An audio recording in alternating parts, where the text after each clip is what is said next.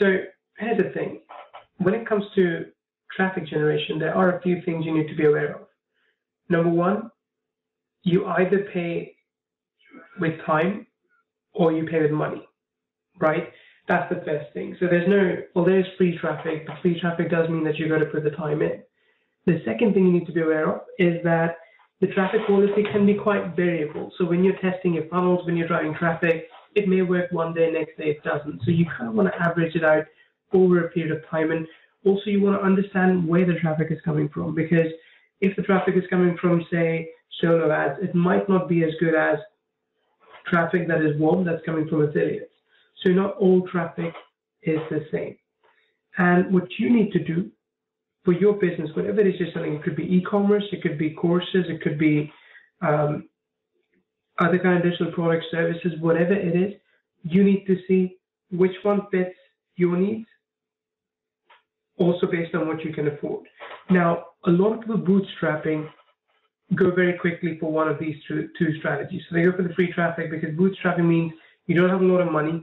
I mean, you kind of try to make it, and that's what you go for. Now, I can tell you, if you're hustling after your 9-to-5 work, if you're trying to kind of make things connected, then you need to be able to fail fast. You need to be able to be successful fast. And in that case, what I strongly recommend you is that you focus on paid traffic. But as I'll show you soon, there are a few challenges with that as well. So you really need to understand different scenarios in which one kind of traffic is better than the other, and then you need to go for that. Okay? Hey, Sape. All right, I'll take all the questions as well throughout, just keep them coming.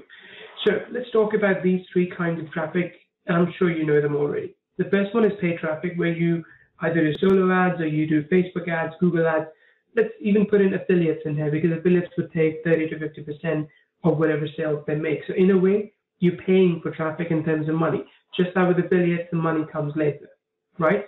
Then you've got the free traffic, and free traffic is of two forms. One is inbound, which is what HubSpot, kind of started as a trend, which is content marketing. You go provide a lot of value on Quora. You go to different Facebook groups and answer questions, and you're kind of attracting people towards you, right? By just putting out awesome value out there, and you hope that a lot of people will come to you, do guest posts and whatever else it will take.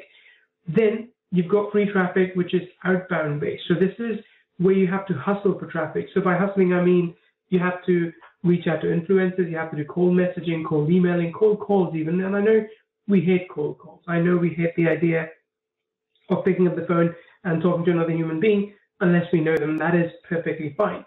You don't need to cold call to get good outbound traffic. You can also cold message people. So the way I do that is I find people who are relevant to my business, either on LinkedIn or Facebook. Twitter, not such a great source. Instagram doesn't quite work for me. I don't use it a lot. So what I tend to do is I look on LinkedIn and Facebook, and I find people who fit the mold of my ideal customer, right? So let's say my ideal customer, the ideal customer is someone who's making at least 5K a month by themselves before I even step in, because I can take them from 5 to 50. But before I step in, I want them to making at least 5K a month. I want them to be doing this or close to be doing this as a full-time business, because I prefer to work with someone like that, because again, I can scale them up faster. And then finally, I want them to be, let's say, I want them to be a native English speaker, whatever that requirement may be, but I want them to be a native English speaker so that at least we can have a decent conversation and I can help them out, right? So I can go find people like this all the time on LinkedIn, on Facebook as well. I can go to different groups. I can, do a quick poll. I could just ask people like, hey, who's kind of doing really well with selling courses? I've got a few questions to ask, and I'll find people like these all the time. Now, of course, I could, hey, Carmen, hey, Lester as well. I could lower my expectations and I could say, no, you know what? I want to help everyone. So I want people who are not even making any money, but they're interested in product creation, because then I can bring them into Kyvio, right? So that could be my target market in this case. So you need to understand what your target market is, and then you can drive traffic either via free and paid channels. But let's talk about what are these channels good for. So let me just drag this a little bit here. Okay. So when it comes to paid traffic, paid traffic is really good if you know your numbers. So if you're that kind of person who really knows how much their LTV is, which is, customer lifetime value, if you know how much you can afford to spend, what are your profit margins and everything, it's really good to know. Now that's a little bit difficult when you're just starting out. If you're testing, you have no idea if it's a recurring offer, you have no idea how long someone's going to stay. Even if it's a one-time offer, you don't know the conversions, you don't know the refund rate, you have no idea. So if you don't have any numbers at hand, you're going to struggle, right? In which case, I would not recommend paid traffic. However, if you have money to spend and if you have good margin, this is definitely the way to go. So even if you're one of those 9-to-5 job people and you're hustling on the side, if you've got a couple of thousand a month to spend and just not worry about it, or even 1,000 a month just to spend and see how it goes, then absolutely go for this. Because as long as your margin is good, sooner or later you will make your money back. You still have to work towards it, but you will make your money back because you have enough to spend. For someone who's only got $100 to spend in a month on ads, this might not be a good fit. That's important as well, right? Let's talk about free traffic then. Free traffic, which is inbound, is amazing if you're really good at SEO. Personally, I'm not very good at SEO. I struggle sometimes. So I asked Stephen, who's much better than I am at SEO, as to what should I do then? Well, how should I pick my keywords? How should I stuff the article with the right kind of keywords? So I'm not very good at it. I'm trying to get better, but this is something that is easy if you know how SEO works. And if you are organized and you can spend time and money on marketing, content marketing is great. But what I mean by that is, if you can say, okay, I don't have to worry about results for 6 months. Perfect. And if you can really schedule out your content calendar, you can publish content on Facebook, on Twitter, and all these places. Just, you're just naturally really good at it. Awesome. This is a good fit for you, but not everyone is organized. I'm not that good either. Then finally, if you're comfortable chatting with people, then go for the outbound or the cold messaging mechanism. What I mean by that is, say, if you go to a party, and I'm not saying you have to talk to someone about what, you want, but you have to talk to them about what they want. So if you go to a party and you want to have a conversation, but the only thing you can talk about is, what do you do for work? Well, that's crap. That's not going to be good. What you need to be is a good listener. You need to propose a topic and you need to just let them talk. So if you're comfortable chatting with people, this is a good thing to do. You should still be able to lead conversation, but you need to be comfortable chatting with people as well. Second, if you believe that people are a critical component of a successful business, then outbound is right for you. So if you feel that a business is all about serving people, providing value to people, this is good. If all you want to look at numbers all day, go for paid traffic. I mean, if you're really good at logical positioning, decision making, go for the numbers.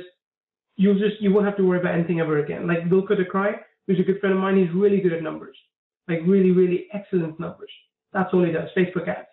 I, on the other hand, I prefer to be in a more people-based business, where even if I help less people, but I want to help them. I don't just want to sell them a software. I want to actually be there for them when they get results. So different way of approaching. And finally, if you want to do this on the cheap, so if you're kind of person who's like, yeah, money's a little bit tight at the moment, or I'd rather put my money in development like we're doing at the moment, then cold outreach or cold messaging is much better. Hey, John. Hey, Armando. And Gonzalo as well. Cool, we got lots of people. So in that case, the cold outreach or cold messaging is better. And here's how it works. I will simply take, let's say, I find someone in another Facebook group or LinkedIn, for example, who is my ideal customer. So they make $5K a month, more or less. They do this full time, and they are native English speaker. So what I'll do is I'll contact them and I'll say, hey, Paul, or whatever their name is, I looked at your profile. I'm really impressed by what you're doing.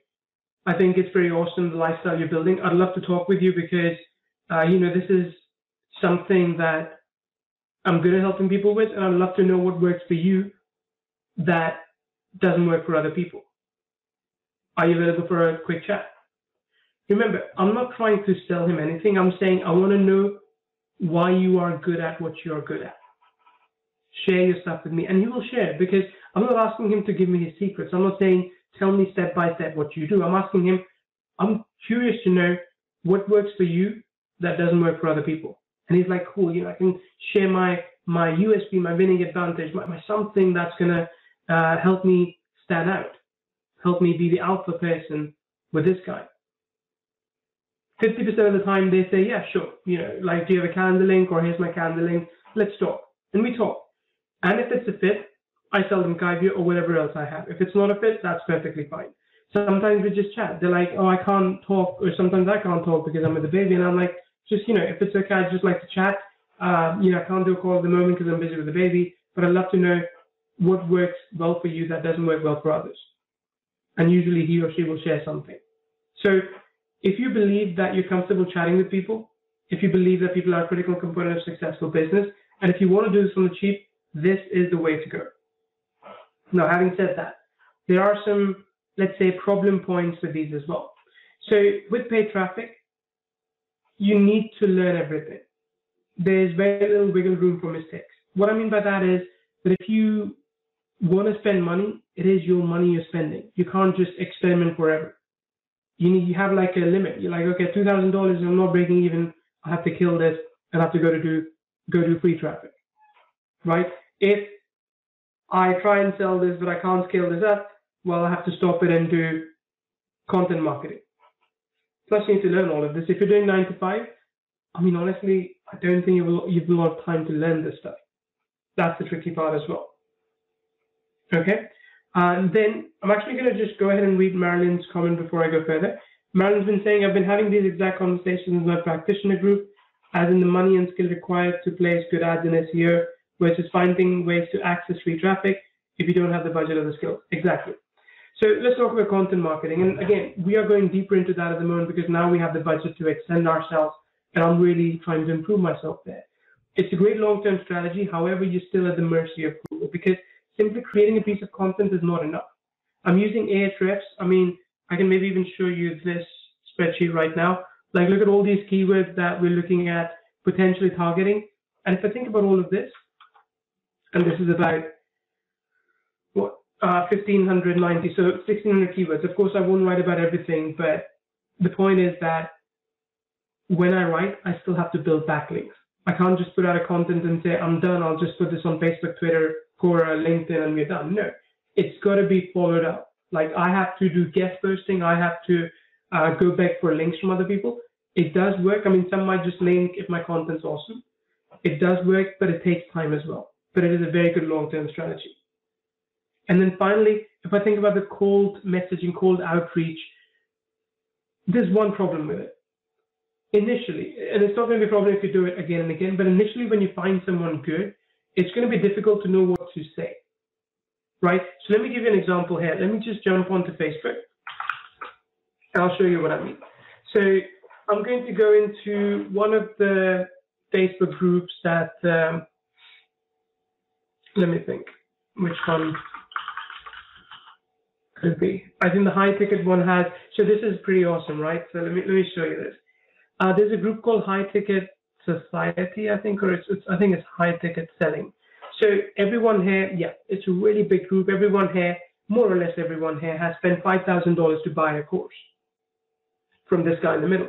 Everyone here is spending a lot of money to buy a course called Clients on Demand, where they sell $5,000 coaching to other people, right? So it's kind of a vicious circle. Like, you know, he sells them $5,000 coaching to teach them how to sell $5,000 coaching. But anyway, I know all these people probably have money, right? I know that all these people who are talking here probably do have something to offer to me in return for my time and my effort to help them increase their results, which is good. So what I'll do is, let me find someone. Not one of these live videos, but I want like a conversation from someone. Okay, this one. So I could take Darcy, for example. Does anyone have a performance goal review template that they use for their staff? I have a VA, I want to start doing this, but I can't find any good ones online. So I could say, Darcy, I have one, I'm going to PM you. That is if I have something, right? So I'm going to get in touch with Darcy and say, Darcy, hey, I'm looking for this. This is what I use. This is my process. I have a template as well. I can link it to you, but I can also kind of show it to you on a call if you want. And plus, I'd love to know more about your business. I'm always networking with people. I'm always trying to understand people better. You know, is that okay? So I could strike up a conversation. I could turn that cold prospect into warm prospect, probably do a call. Even if I don't do a call, she's in my inbox, right? I could ask some questions, understand a little bit more about her business, see if she's my ideal client. But that's what I do. I go to a group and I find someone who is a good, let's call it target for a second, for whatever it is that I'm selling eventually, right? Now, if I go back here, so initially it's difficult to know what to say, but if you kind of look at their conversations, if I go look at Darcy's profile, I'll know what Darcy is about. Like, as long as the profile is public, maybe, she'll have posted about Christmas holidays coming up, she'll have posted pictures of her grandkids. Now, I don't have to be creepy, I don't have to say anything that's too personal to her, but I'll say, hey Darcy, what did you also want to ask, what did you think about Reality Juggler?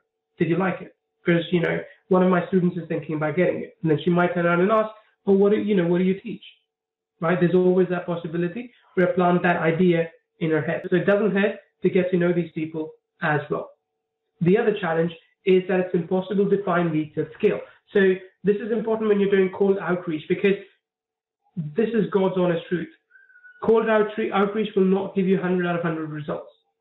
So if you contact 100 people, you might only get 20 positive responses, and that's not bad. I mean, especially via Facebook Messenger. If you're doing just cold emailing, your response rate is going to be even lower. I've done cold emailing before. I send 100 emails, 5 of them open, 3 of them maybe respond, then one of them leads to a conversation. The conversion rate from emailing them to a phone call or just a connection is really low. On Facebook, however, because all these people are there, I know what they're about, I know what it is that interests them, I can quickly reach out to them and I can contact them. But like I said, it is difficult to do this at scale. Okay, so yeah, there's nothing wrong with cold outreach. Everyone does it. Think about where you are in terms of money, in terms of time. So if you have, let me draw this actually graph for you, and I think that can give you an idea as well. Okay, so let's say if I think about money and if I think about time, money is not dollar, money is dollar, but okay, well, money is dollar. What am I saying? Money is dollar. So if you have, this is like a lot more money. This is like you have a lot more time. So very few people amongst us have a lot of money and a lot of time. Now, if you don't have any money and if you don't have any time, you kind of fall in this quadrant. You probably should not be doing this anyway. Okay?